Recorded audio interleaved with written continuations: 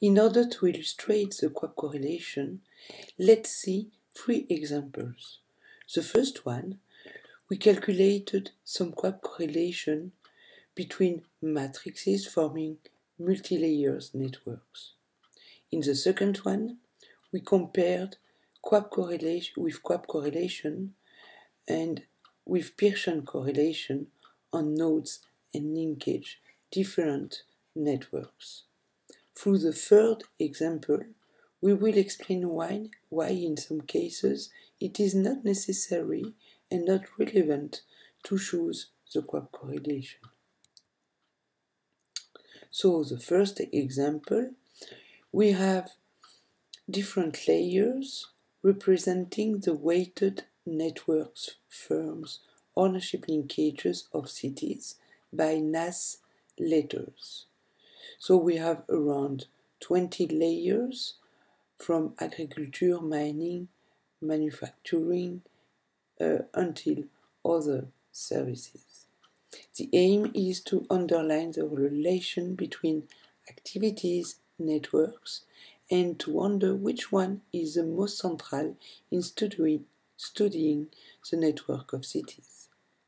The set of cities is the same in every layer, even if for some of the network, some cities are not linked with the other ones. So the QAP correlation were calculated for each couples of the matrix. The matrices are, this matrix is symmetric, and so we represent here only the half part of the matrix. All the values are positive, and we selected the highest one above 0.5, which are in red or quasi 0.5. Then we built the graph of correlation between matrices of cities by activity. We calculated in this graph a kind of degree of correlation, making the summary of each node's correlation, so each matrix correlation, and we calculated also a kind of betweenness centrality in order to evaluate the most central network of city. So here, 2 networks are very central according to the other ones: financial and insurance sector and information and communication.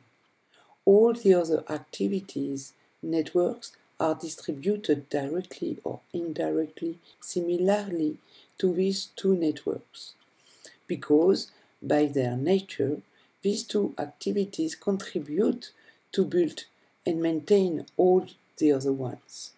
Besides, mining and energy supply are organized with very different shapes. Now the second example.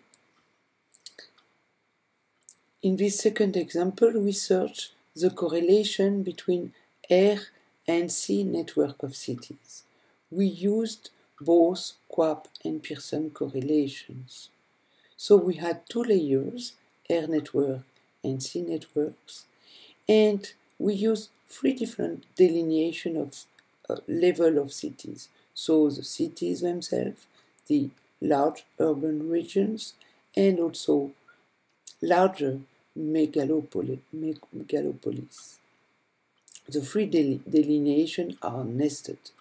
So we have the city level with a certain number of nodes and linkages.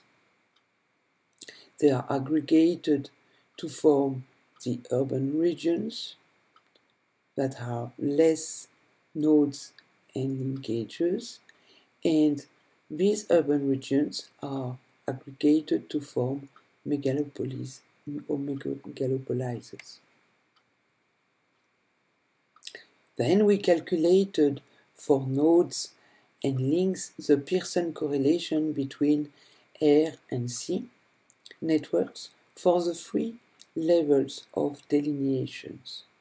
Some linkages are between cities inside urban regions and megalopolises, and it is what we call reflexive relations. So here we have with reflexive or without reflexive, and here also links with reflexive or without reflexive linkages. So of course these reflexive do not exist inside cities. One sees that more we aggregate, more the correlations are high, and making appear more similarity between air and sea networks. Then, for QAP correlation, it is the same phenomena. More we aggregate, more the correlation is high. But we can also see that correlations tend to be lower here for QAP correlation than for correlation for nodes and links. It is normal because the correlation of structure asks higher condition than only correlation of nodes and linkages. This research allowed to specify the specialization of sea megalopolises like Singapore here or Shanghai here, and on another hand, air traffic specialized megalopolises like London, like Sydney here, or California here, California, Mexico. Cities have a diversified activity of both network of sea and air traffic, like Brazilian here Sud-Est, and the Japanese megalopolis between Tokyo and Osaka.